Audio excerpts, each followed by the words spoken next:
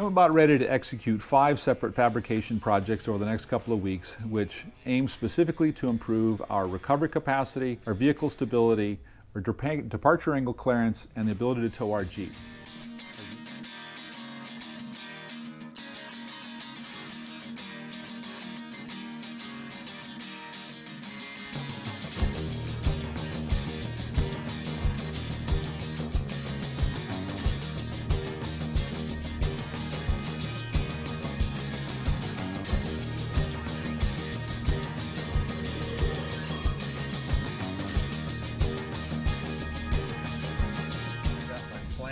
I got my list, I got my caliper, I got my tape measure, I got my gloves. That's what I'd like to have.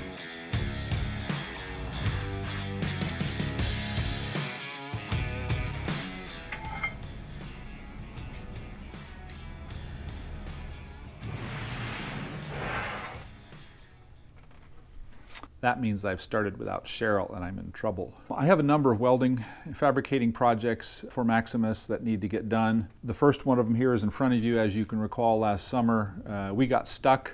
It was an $832 unpleasantry, and I've had this 18,000 pound Warren winch sitting on the shop floor for the last 3 years, so it's time to get it on. So project number 1 is to fabricate a winch mount for this, which you can see kind of the pieces here, how it's going to bolt onto the front of the frame and sit inside of a cradle here. That's the first project, is to get the winch on. The next project is that once the winch is on, the bumper won't go on anymore. The bumper will not cover over the winch. So now I've got to build a bumper, or something that looks like a bumper more accurately. So that's project number 2. I also want that the bumper sponsons on either side here to be some kind of a storage bin where I can stow my recovery gear, because having the stuff right there by the winch is the right place to have all my recovery gear. This is project 1, building the winch mount of the multiple projects. This is the first phase of that project. To let you know how I normally attack these problems is I have taken the old bumper off of the truck, I've measured the front of the truck, I've come up with a concept design which looks something like this. This is just a little hand sketch with some critical dimensions on it. I've conceptually determined what I think I want to use for materials that I think may be or should be available. When I buy most of my materials, I buy them from the Remnant section at the metal shop. They're about half price. And so the basis of this bumper was intended to be this big piece of 6 inch by 4 inch by 5/16 angle. I was actually planning probably to use I was going to find this in a 3/8 thick. I was actually very fortunate to find it in 5/8. It saves a little bit of weight and it's strong enough. These are the 2 mounts for the end of the frame. So you're looking at it from the back side. So this is where the frame ends. This mounts to. The frame ends also contain a recovery point which goes through this hole, and there's a cutout in front of the winch mount here that allows me to access those recovery points. The winch will sit in here, and there will be a hole sliced in here that provides access for the cable to come out. And this is going to eventually become the basis for building a bumper. So once I get the winch mount all fleshed out, then I'm going to basically cover it. I have some material over here on the side. I have a big piece of box tube, several pieces of box steel tube that I'm going to actually cut up to make the rest of the bumper with. I'm not exactly sure what it's going to look like. I haven't, this is, that one little drawing that I just showed you is all the detail that I've put into it so far. This is unfortunately a little bit of a design as you go. I don't typically do this, but for complex shapes like this, I could spend a whole day designing this thing and then go to the metal shop and find out I couldn't find what I needed. Turns out to be easier than this, and hey, it's a bumper. It doesn't have to move. There's no moving parts. It just has to be strong enough, which I'm pretty sure it will be. So the next steps here are to basically tack all this material together, take it and put it back on the truck, make sure it fits the way I expect it to fit, and then I'll bring it back over here, and if anything needs to be adjusted, I'll adjust it. Otherwise, I'll weld it up solid.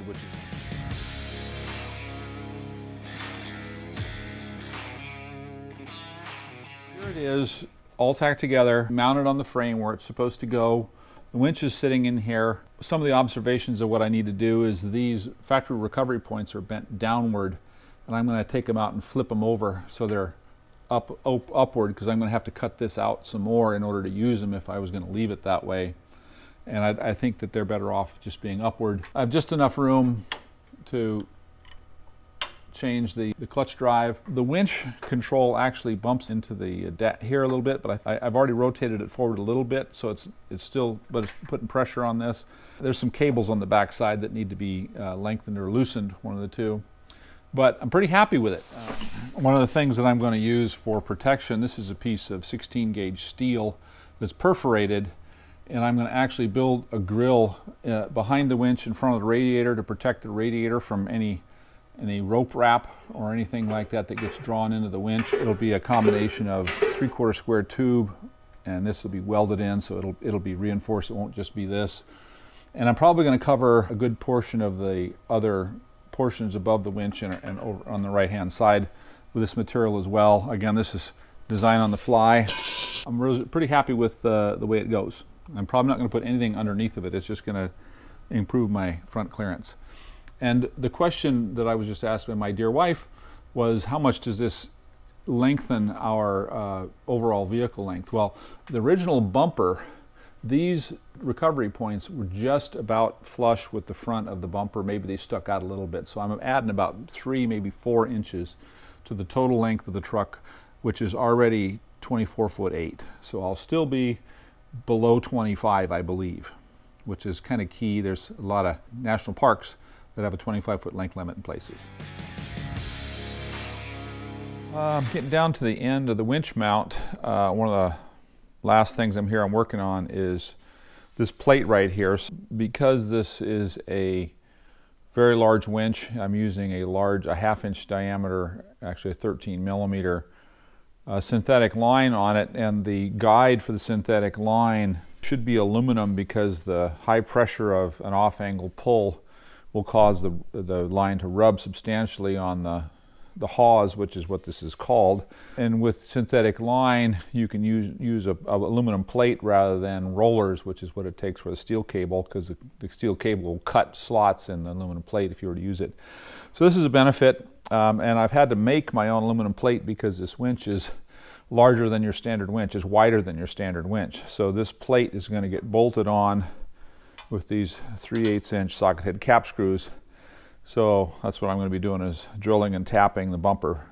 This will be the first bolted up test fit since a number of things have happened. I've flipped the toe points over. I've got the entire thing welded up. I've got the plate on. I've got the back plate welded on. And my goal here is to make sure all the bolt holes fit, because I drilled those. So this is what I'm doing. I'm making pieces for a bumper. This is a piece of 6-inch by 4-inch steel tube, 1/8-inch wall, and I'm cutting it into angles with which I'm going to mount on my bumper. So one piece will go on here like this, and another matching piece, because this is not the matching piece, this is the piece for the other side, will go on the back side to make a big box on the end of the bumper. Okay, but I have to have, these two are right and left hand versions, so I'll cut another piece and I'll have 2 rights and 2 lefts, and from that I can make the bottom section of the bumper. Right here is inherent here. As you see this right here, this is a weld seam. And you can see it on the outside here, it's been ground off. This piece of 6 by 4-inch tube is made from a piece of sheet, and each of these corners is roll formed. The problem is it's not a zero stress construction. So what happens when I cut it, and you can see from this piece right here, you can see what happens to the stress in the part. It curls inward. So if I try to cut it with a saw, it curls and pinches the saw to the point where I can't make it through, and it's very difficult to try to hold it open because this is fairly strong steel. So what I'm doing instead is I'm cutting it with cutting torch, and when I cut it, I leave a little bit of gap right here to support the twist that's in there, and then I'll cut all the way down here till it's all the way through, and then I'll come back and cut this piece right here. And when that happens, this whole thing will curl in on itself, and I'll flip it open and cut the other half. And what I did with that is when I get done, I'll take it over to my anvil and I'll hammer on this corner right here and straighten it back to 90 degrees.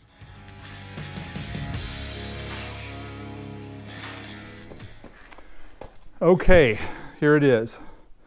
I am definitely ready for a shower. We've just finished the bumper. I just degreased it and getting ready to paint it.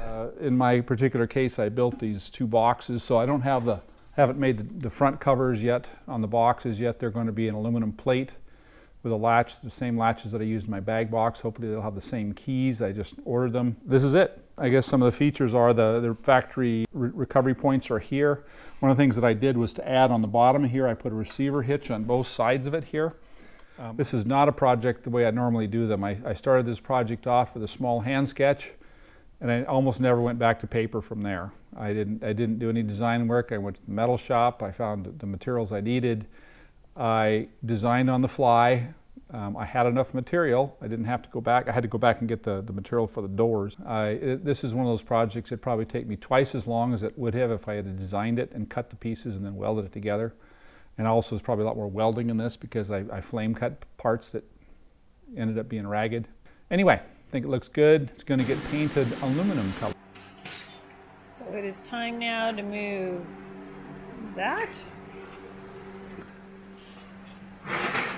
over here.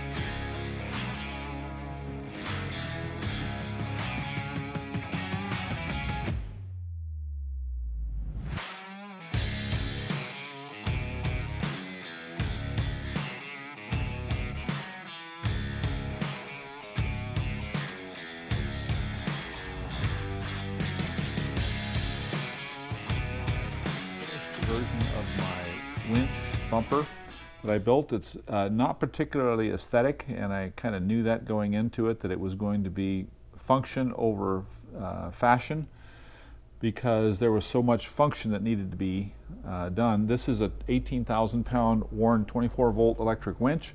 It runs off the camper battery and the 220 amp alternator, so it's got lots of power, so it should be able to do fine. My biggest problem was in creating a strong enough winch mount for it. I knew that I was going to have to focus on the winch mount, and so I also wanted to be able to stand on the bumper and get into the engine compartment. So I can literally stand anywhere in here. I can step up here.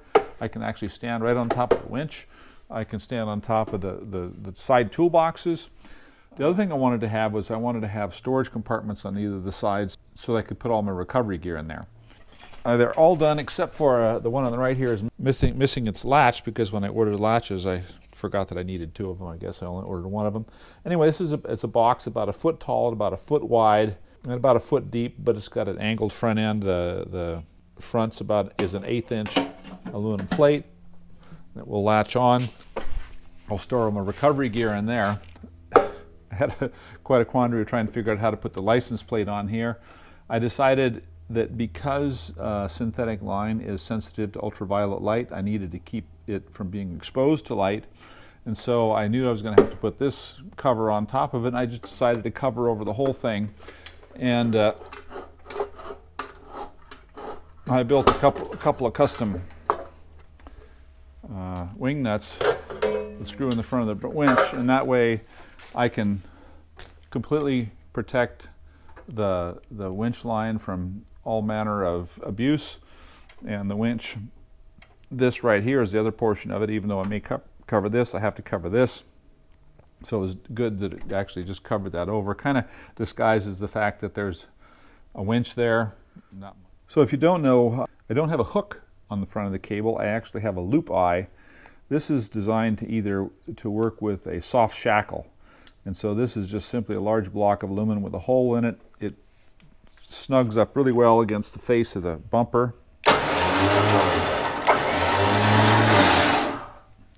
And it stays right there.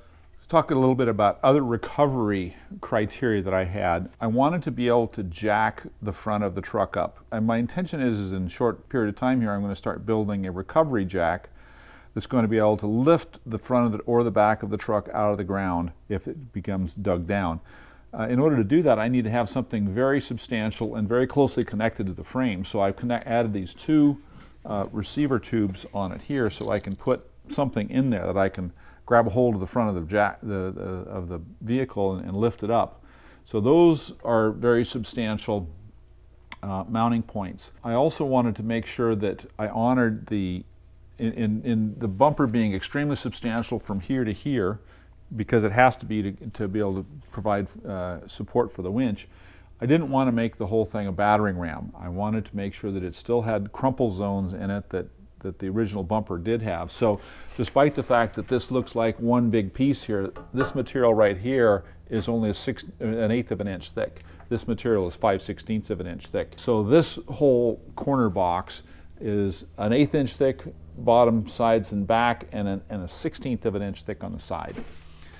So those corners, if struck, would compress. So my goal was to build this bumper at less than 150 pounds. So the winch weighs 97 pounds. The bumper weighs 144 pounds. So I have a net weight gain of less than 200 pounds, which is probably pretty good. A lot of the aftermarket bumpers that I looked at that were just bumpers, they were 3/16 of an inch thick, and they typically weighed 100 to 120 pounds, 130 pounds, somewhere in that vicinity, and that did not include a winch mount. So this is not a particularly beautiful winch and bumper design. I designed it for functional criteria much more than beautiful criteria, and and I succeeded. But one of the other features of the bumper is this perforated panel, because it does block out the heater core. The old bumper used to come down to about right here, so I've kind of compensated for the blockage of the radiator cores. There is about 6 inches or so of airflow space underneath of it that I think will help quite a bit. I put the perforated panel in the back here to try to give every bit as much breathing room as that I could. And time will tell whether or not I've got enough ventilation. I'm also contemplating replacing this plastic fascia grill here with something a little bit more breathable as well. Everybody, thanks for watching, and we're both very happy that the winch is now finally installed. It was a little late, but it's done now, and we hope we never have to use it. It's the 1st of November, and we are in Idaho. We have been on the road for about a week, traveling using our new equipment. This video only covered the first 2 projects. The next 3 projects will be on the video after this. Do you think I should tell him? Do you think I should tell him? Do I have 30 days?